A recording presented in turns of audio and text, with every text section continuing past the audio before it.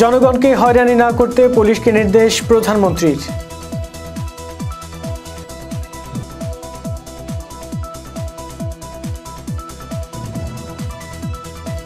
চট্টগ্রাম নগরীতে চলছে পরিবহন নৈরাজ্য, অভিযোগ সাধারণ যাত্রীদের।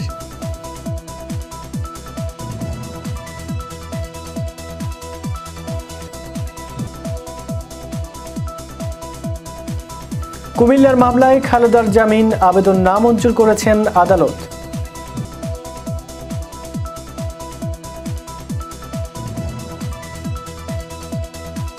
নির্বাচনকে বিতর্কিত করার ব্যর্থ প্রয়াস চালাচ্ছে বিএনপি ঐক্যফ্রন্ট, জানালেন ওবায়দুল কাদের। আসসালামু আলাইকুম, আমন্ত্রণ কর্ণফুলী সংবাদে। আপনাদের সাথে আছি আমি রুকনউদ্দিন। দর্শক, এতক্ষণ শুনছিলেন সাইমা প্রপার্টিজ প্রাইভেট লিমিটেড সংবাদ শিরোনাম। এবার জানাবো পুরো খবর।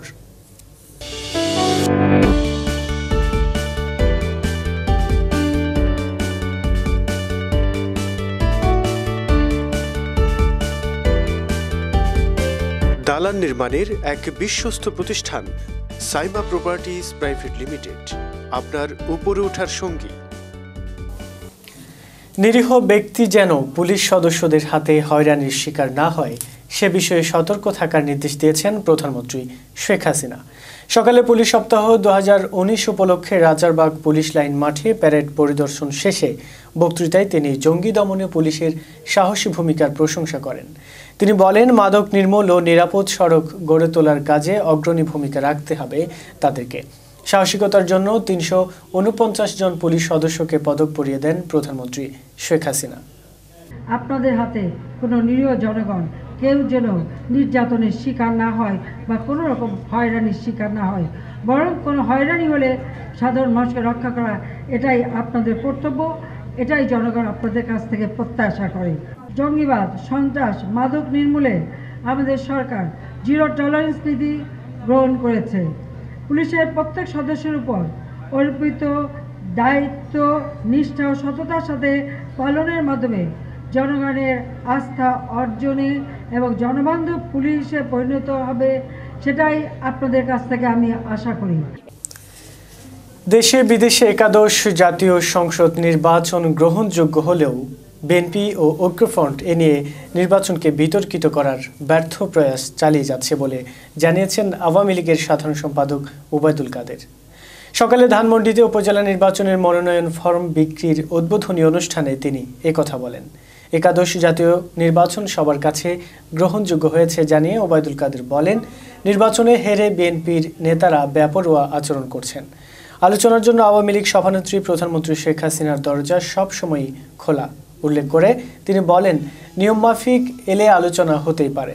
হেরে যাবার ভয়ে ডাকসু নির্বাচন নিয়েও বিএনপি মিথ্যাচার শুরু করেছে বলে অভিযোগ করেন আওয়ামী লীগের এই সাধারণ সম্পাদক। বিএনপি চেয়ারপারসন খালেদা জিয়াকে মুক্ত করতে হলে আইনি লড়াই একমাত্র পথ বলে জানান ওবায়দুল কাদের। উঠলে 10 আবার নামলেও 10। 2015 সালের 1 অক্টোবর বাসের যাত্রীদের জনপ্রতি ভাড়া সর্বনিম্ন 7 টাকা এবং মিনিবাসগুলোতে 5 টাকা নেওয়ার বিধান করলেও তা মানছে না কেউই। রাস্তা খোঁড়াখুড়ি সহ নানান অজুহাতে অতিরিক্ত ভাড়া আদায় করছে চালকরা, এমনই অভিযোগ সাধারণ যাত্রীদের। বন্দরনগরী চট্টগ্রামের পরিবহন নৈরাজ্য নিয়ে ইমনের ক্যামেরায় রিপোর্ট করেছেন আব্দুল কাদের। গণপরিবহনে যাত্রী ভাড়া নিয়ে চলছে নৈরাজ্য। সরকারের পক্ষ থেকে অনেকবার তালিকা দেওয়ার পরও সেই অনুযায়ী ভাড়া আদায়ের নির্দেশনা মানছে না কেউ। মাঝে মাঝে ভ্রাম্যমাণ আদালত পরিচালনা করা হলেও বন্ধ করা যাচ্ছে না গণপরিবহন চালকদের এই অনিয়ম দুর্নীতি। এতে বরাবরের ন্যায় ভোগান্তির শিকার নগরবাসী। এই যে মা বোনেরা অফিসে যায়, ভাইরা অফিসে যায়, অফিস টাইমে গাড়ি পায় না, কি যন্ত্রণা। এই টাইমে আপনার লোকাল গাড়িগুলো সুযোগ বুঝে উঠানামা 10 টাকা বলে। সবার তো 10 টাকা ভাড়া দেওয়া সম্ভব না। এই রোডে ম্যাক্সিমাম চলার দরকার যাত্রী সুবিধার্থে, যাত্রী ভোগান্তি এখানে দেখা যায় না। আর এটা দেখার কেউ নাই, ট্রাফিক পুলিশ টুলিশ কেউ দেখে না, নো সার্জেন্ট, কোনো সার্জেন্ট নাই, কিছু নাই। না অভিযোগ করে লাভ কি, আমরা তো অসহায়। যেমন কি আগে এখানের মধ্যে আমাদের ওই লোকাল বাস ছিল অ্যাভেলেবল, এখানে আমরা 5 টাকা দিয়ে যাতায়াত করতাম, কিন্তু এখন দেখা যাচ্ছে গাড়িতে উঠলেই বলে 10 টাকা, উঠানামা 10 টাকা। হ্যাঁ, আর যদি এই রোডটা দিয়ে দেখেন সেটা ওরা তো বলে 20 টাকা, ডাবল ভাড়া। এদেরকে কেউ কিছু বলে না, এরা ইচ্ছে মতো ভাড়া নিচ্ছে। অভিযোগ বলতে অভিযোগ কার কাছে, কোন সংস্থা করবেন, কার কাছে করবেন, করে কোনো লাভ নাই। কোনো লাভ নেই। পরিবহনের সেক্টরের কাছে সারা বাংলাদেশ জিম্মি। রাস্তা ভাঙা এবং মালিকদের কাছে ডাবল ইনকাম দিতে হয় এমন অজুহাত দেখিয়ে প্রতিনিয়ত বাড়তি ভাড়া আদায় করছে পরিবহনের চালকরা। বড় গাড়িতে যেটা ওটার ভাড়া হলো 5 টাকা, আমাদের যেটা ছোট গাড়ি এগুলোর ভাড়া একটু বেশি। আর দ্বিতীয়ত রাস্তা বেশি খারাপ, গাড়ি ঘোড়া দৈনিক নষ্ট হইতেছে। হ্যাঁ, এই জন্য আমাদের অনেক খেসারত আছে। আগ্রাবাদ 5 টাকা, এখান থেকে 5 টাকা নিচ্ছি আমরা। রোড আগে খারাপ ছিল, আমরা 10 টাকা নিচ্ছি, এখন 5 টাকা করে নিচ্ছি। আমরা তো জানি না, এখানে মনে করেন রোড খারাপ, আগে রোড খারাপ ছিল তখন মনে করেন কি 10 টাকা, আর এখন তো এখনও রয়ে গেছে 10 টাকা।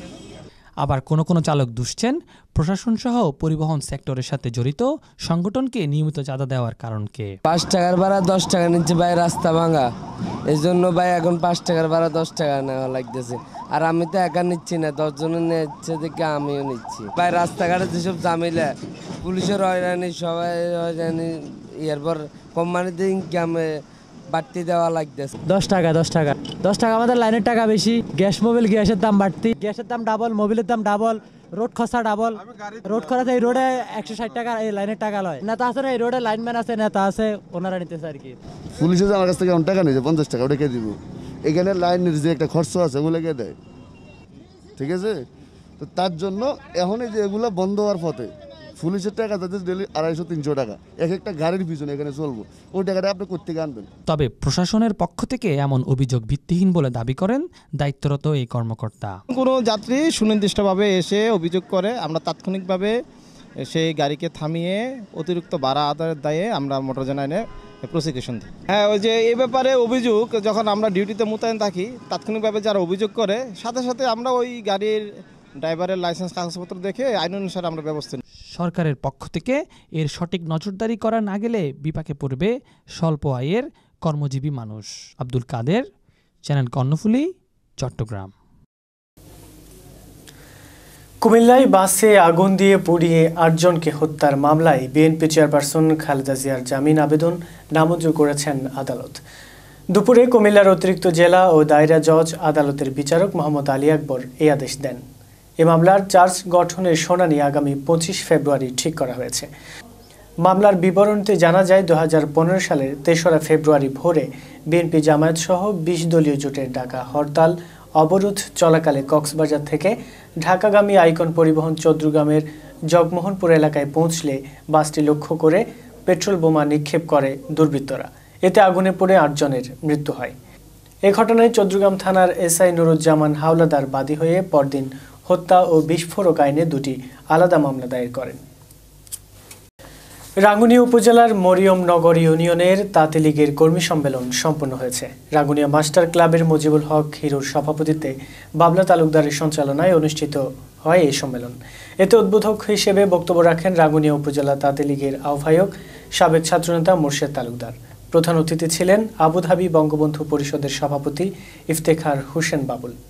প্রধান বক্তার বক্তব্য রাখেন চট্টগ্রাম উত্তর জেলা তাঁতি লীগের আহ্বায়ক শাহেদুল ইসলাম চৌধুরী সুজন।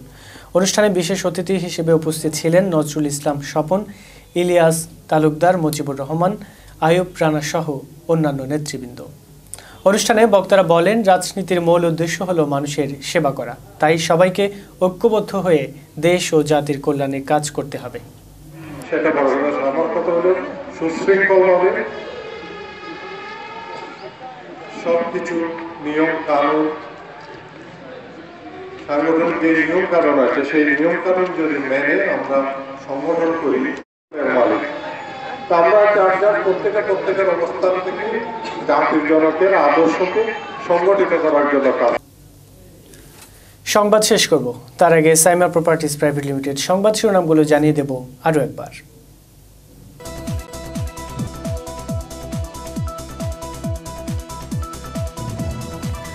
জনগণকে হয়রানি না করতে পুলিশকে নির্দেশ প্রধানমন্ত্রীর।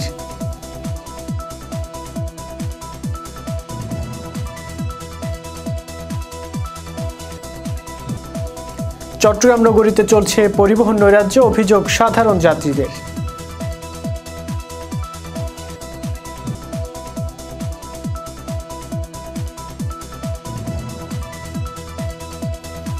কুমিল্লার মামলায় খালেদার জামিন আবেদন নামঞ্জুর করেছেন আদালত।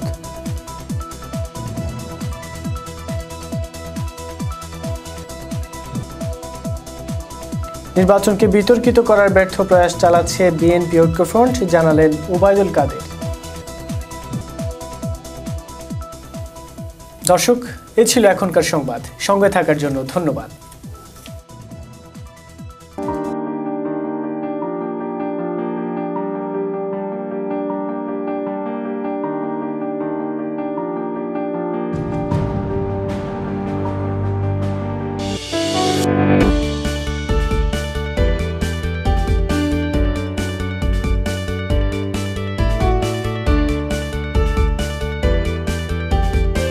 দালান নির্মাণের এক বিশ্বস্ত প্রতিষ্ঠান সাইমা প্রপার্টিজ প্রাইভেট লিমিটেড, আপনার উপরে ওঠার সঙ্গী।